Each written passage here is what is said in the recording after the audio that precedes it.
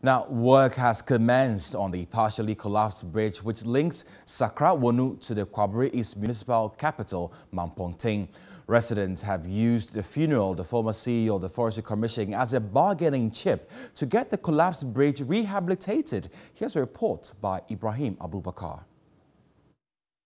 Sakra Wonu staged a protest on May 2 to register their displeasure over government failure to fulfill its promise of fixing the poor road network leading to the community.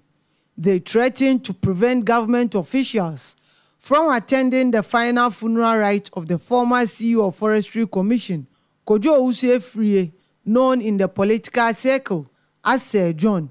But just 2 days before the funeral, the upgrading of the road has commenced. The news team cited a bulldozer on the road undertaking a reshaping exercise to make the road motorable.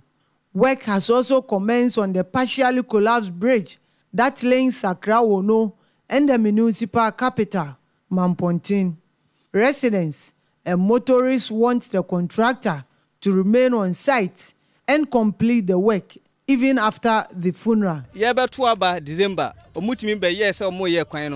if you are more mother, I cut 3 days nearby said 1 year, and only way better die. Kwabri East, China, Kwabri East, yeah, can't government, any MC or say we are disappointed in them. You want that uncle that Sir John, you know, no more. You better Sir John now watch that. And I need you, catch I say, Sir John shall be swimming sanity, and you see, you know, no my yapana my. I'm a need. Wow, after the Nanya can say, Sir John say, Yapana my. And Pessabe, yin baby number page on my machine. I call send 1 week no see no. Where dear, yes, Rema, send no Masha say, come. After year no moment into Asosana and you Namshe. Am I Papa Sir John?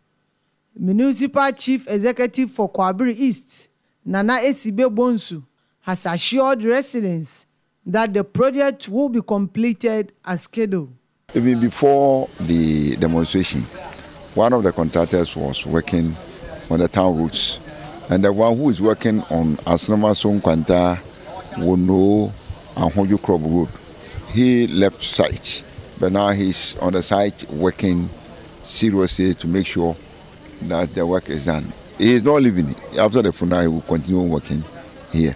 Meanwhile, preparations are underway for the final funeral rite of the former General Secretary of MPP and CEO of Forestry Commission, Sir John.